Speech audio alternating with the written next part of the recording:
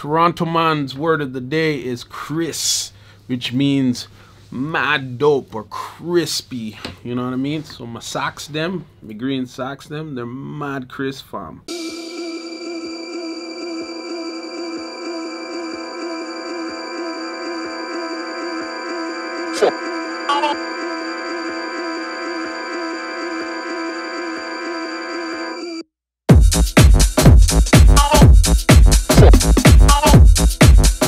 What's up, fam? It's your boy Demuir here, purveyor of all sounds underground. Thank you for joining me on my YouTube channel today, where I'll be discussing the topic of how you should get started in underground electronic music in terms of the gear that you should be looking at to get started. But before we jump into things, what I need from you is that SLC. Hit subscribe, like, comment, and more importantly, hit the notifications bell to stay in touch with the new videos that we have up and coming. We have over 48% of our viewers that are watching these videos, taking in the content, and you haven't subscribed. What's the deal with that, fam? Subscribe, notifications, do it now. All right, so point number one, the first thing you'll absolutely need, and it's the focal point of modern day music today, is a computer. And you can decide between Mac or a PC. It's entirely up to you. I will always say to you, building out your own PC is probably the most affordable way to do things. But depending on the DAW you're using, like for myself, I'm using Logic. I have iMac 27-inch behind me, if you can see that there, and it's a refurb.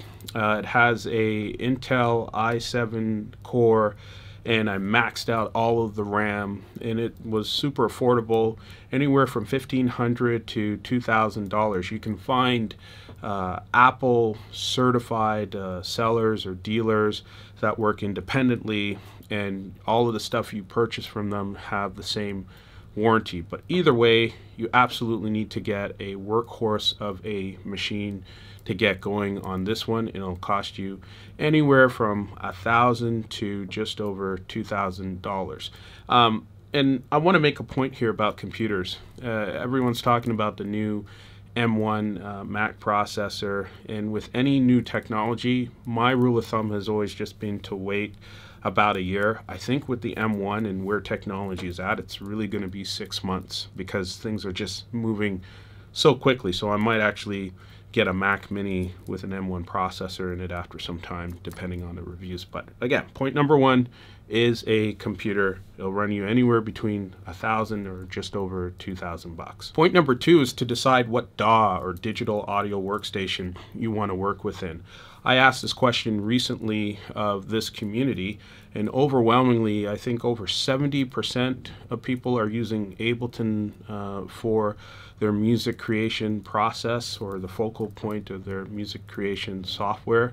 And the balance, I think around 17 to 20% are on Apple's Logic, and then the rest of them flow into either Pro Tools, FL Studio, and other solutions like UAD's Luna, and then there's the elusive Studio One and Cubase as well.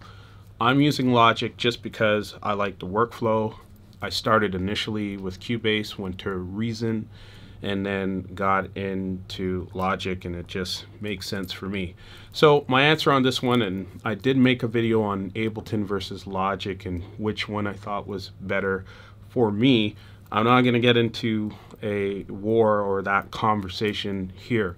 Rather, I'm just going to tell you, find the one that works well for you in your workflow in terms of what you are comfortable with, and go from there. Quite frankly, I think you can make any DAW sound the way you want it once you found your sound, and you'll just find the things that execute on that accordingly. Point number three, decide on what sound card you want. I would highly recommend getting a sound card and not leveraging your computer's internal sound card. It's just not built for handling massive loads of audio. And when we have solutions like Loop Cloud and Splice, as well as Outputs Arcade, it's really important for you to get something that easily takes all of that digital audio stuff and converts it into a workable fashion within your DAW without drawing the load on your computer. It just makes sense, and over time your music library, or sound library rather, is just going to grow So I highly recommend a sound card. Focusrite makes great starter sound cards in my opinion. I used an Apogee 1 and an Apogee 2 for the longest while before I upgraded to something more professional like UAD's Twin and Apollo 8. All right, and point number 4 is to get a external hard drive. When I started out, I made sure to get 2 of them, 500 gigs each. One was for backing stuff up, and the other one was for just holding my entire sound or sample library. It makes absolute sense, and with the solutions that are available today, especially the SSD drives from Samsung, there's a T7 terabyte one. It looks like a little square, a little bit of a wallet, and it is phenomenal. I highly recommend it for just over 300 Canadian dollars in some cases, depending on where you purchase it from. It is well worth the spend, and you'll have peace of mind backing your stuff up, and also less load on the computer's own internal SSD drive or hard drive to process things. So highly recommend getting an external drive, because you'll continue to just build your sounds, and you need a place to store that securely, as well as come up with a decent backup system to make sure you don't lose all of your stuff. Point number 5 is to consider a MIDI keyboard or controller. I can't seem to find my little mini Akai MPC. I think it's a 16. We'll post a picture of it up for you, and if I find it, I'll take a shot of it and throw it up. But anyway, I purchased a little small one. It ran me, I think, $80 Canadian, and it's super affordable and convenient, especially for traveling purposes. As well, if you're not really into a keyboard per se, and you are leveraging other instruments like a Native Instruments Machina, that could also be used as a MIDI controller as well. I've had mine back there, first generation, for several years, and I genuinely do that, especially when I'm using Serato Sample. You can check out my video on that, and you'll see me triggering Serato Sample with Native Instruments Machina, the pads on there. So it's really entirely up to you, but I highly recommend getting some sort of MIDI controller or keyboard of some sort to get started. And you don't absolutely need this. You can easily draw in the piano roll the notes that you want to trigger. I know in Logic, if you just hit, I think it's tab, the virtual keyboard comes up, and you can trigger notes that way as well. So all things to consider. It's just my workflow in terms of how I started. I had a virtual MIDI keyboard to begin with. And point number 6, especially if you are a vocalist of some sort, or you're a producer that knows you're going to be recording vocals to create your own samples, or even when you're sending out demos to other singers to show them how you want something to be done, I highly recommend getting an affordable USB microphone with a pop guard. Most USB microphones, entry-level microphones, whether it be from M Audio or other manufacturers, will run you just over $100, and a pop guard is simple. I've seen it as low as $5 going up to $10.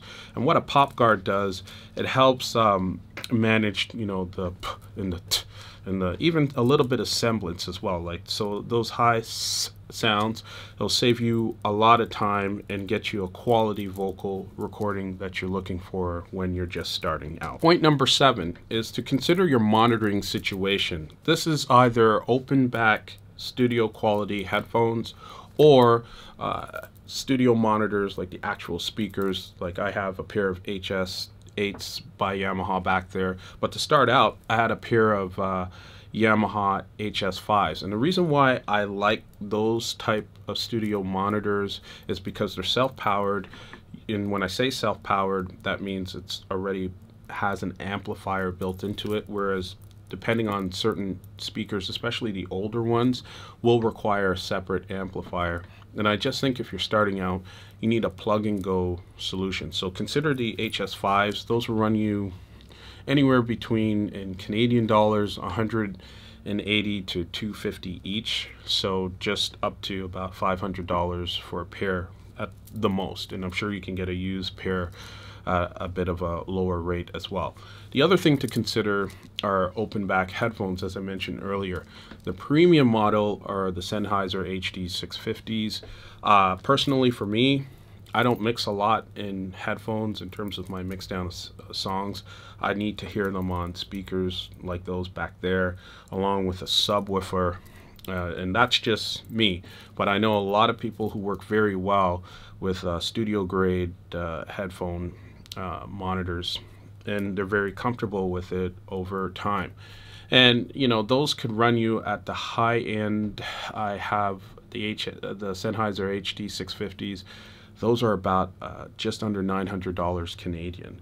So it's quite an investment, but you can also consider you know, other headphone solutions as well, and that bleeds into my next point. And my next point here is point number 8, which is SonarWorks Reference 4, some sort of sound calibration tool. I mentioned SonarWorks because I just love it, and I think it will save you a lot of time. I certainly wish this was available when I started my production journey, but what SonarWorks Reference 4 does, and they have a headphone edition and a studio edition.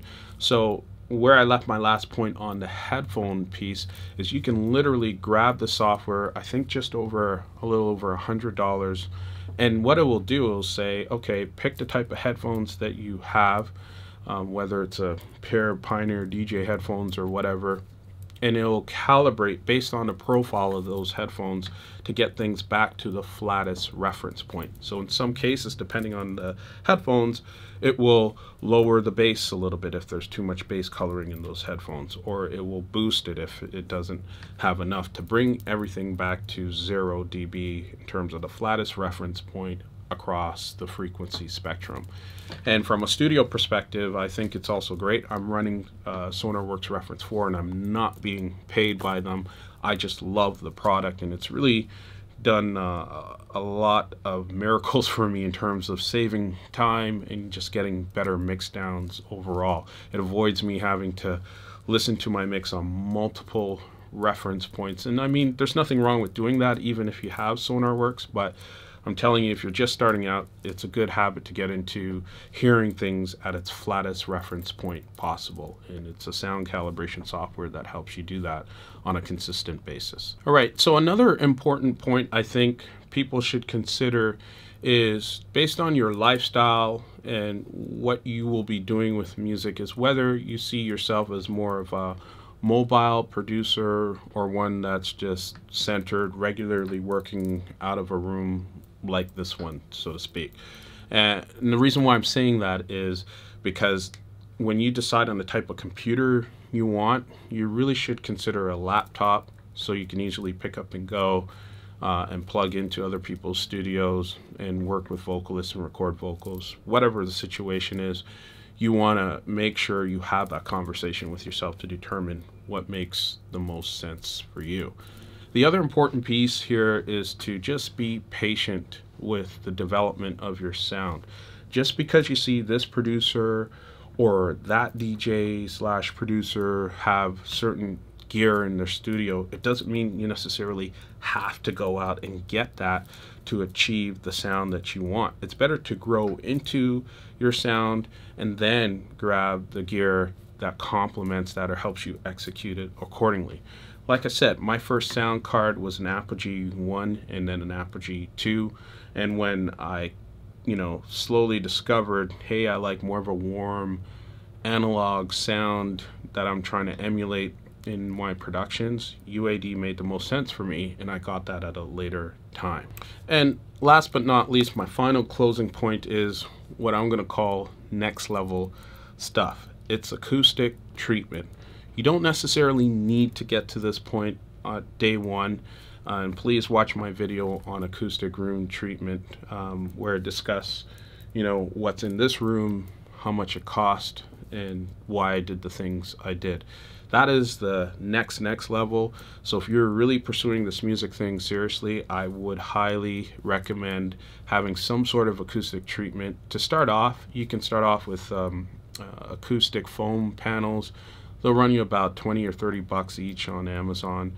and you can just place them at various points in your room, especially if you have a lot of glass and, you know, windows in the room and flat surfaces. I'd highly recommend considering that over time, but it's definitely not something you need day one, especially if you have a tool like SonarWorks Reference 4 at your disposal. So something to consider, but it's next level stuff and it's not necessarily required day one. And there you have it. Those are my thoughts on how to get started in terms of the gear you need to produce electronic underground music, or underground electronic music, so to speak.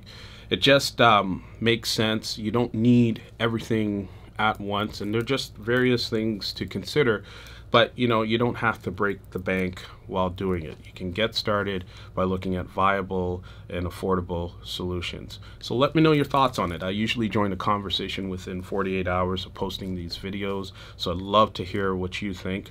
And more importantly, do remember that I do have my Patreon, where I do provide exclusive content in terms of weekly production streams, as well as music that is only available on that particular platform. And then we have our Discord channel, which is growing at a really great rate, with a number of people who are providing great suggestions and support to one another as they aspire in their DJ and production careers. So much love and respect to you. Peace.